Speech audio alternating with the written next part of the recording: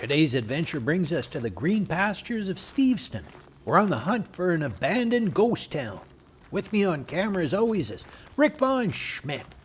We're on the West Dyke Trail headed toward Gary Point Park. And Rick, you want to share a map shot to show people where we are?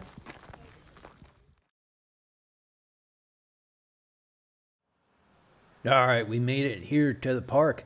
Gary Point is a large waterfront park with spectacular vistas of the Salish Sea. And it looks like it's one way only on the trails today, Rick. COVID-19 pandemic stuff. And during the pandemic, people have been leaving inspirational stones around. This one is in front of the park's Fisherman's Memorial Needle, a tribute to all the brave local people who were lost at sea. And here's another one by the old Scotch Pond. The Scotch Pond has designation as one of Canada's historic places for its Indigenous, Japanese, and Scottish significance. All right, I see the ghost town in the distance. We're getting closer here, Rick. The ghost town was abandoned on Friday, March 13th. It is the set of a brand new Netflix series called Midnight Mass. And it sounds like a spooky one. It's about an isolated island community that experiences miraculous events and frightening omens after the arrival of a charismatic, mysterious young priest. They built an incredible little town here with lots of amazing detail. And just as they were about to start shooting, they shut it down due to the COVID-19 pandemic. And it's been deserted ever since. Midnight Mass was created by Mike Flanagan, an expert in the horror genre. And some big-name stars were in their trailers learning their lines, ready to go, when they got the bad news of the shutdown. I'm talking about beautiful, talented stars like Kristen Lehman, Annabeth Gish, Kate Siegel, and Henry Thomas. This guy looks kind of familiar, Rick. Henry Thomas. Oh, yeah, Henry Thomas starred in that 1982 movie about that little alien creature. What was that called? I can't remember.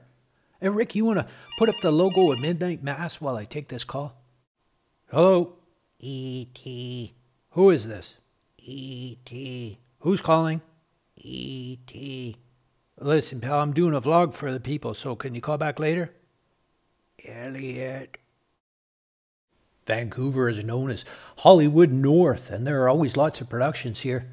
Just like other industries, entertainment production has been hit hard by the COVID-19 shutdowns. The sector employs 70,000 people here and contributes over $3 billion in production spending each year. In addition to Midnight Mass, more than 50 other shows were shut down, and several of them were with Netflix, including Another Life with Katie Sackhoff, Pieces of Her with Toni Collette, and Unforgiven with Sandra Bullock. And Midnight Mass looks like it could be their biggest hit. The size of this set and the detail is incredible. I wonder if the interior scenes will be here or in a studio somewhere else. It's too bad there's a big security fence here and we can't get in there. Yeah, here's hoping.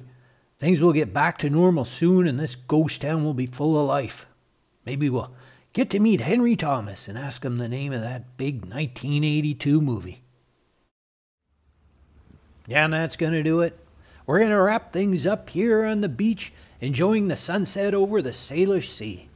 Hope you enjoyed this little taste of old Steveston as she once was. My thanks to Bev Sugarman for makeup and Jewel Hailmare for wardrobe. On behalf of Rick and myself, thanks for watching. And until next time, that's a good day. E.T. Get out of here.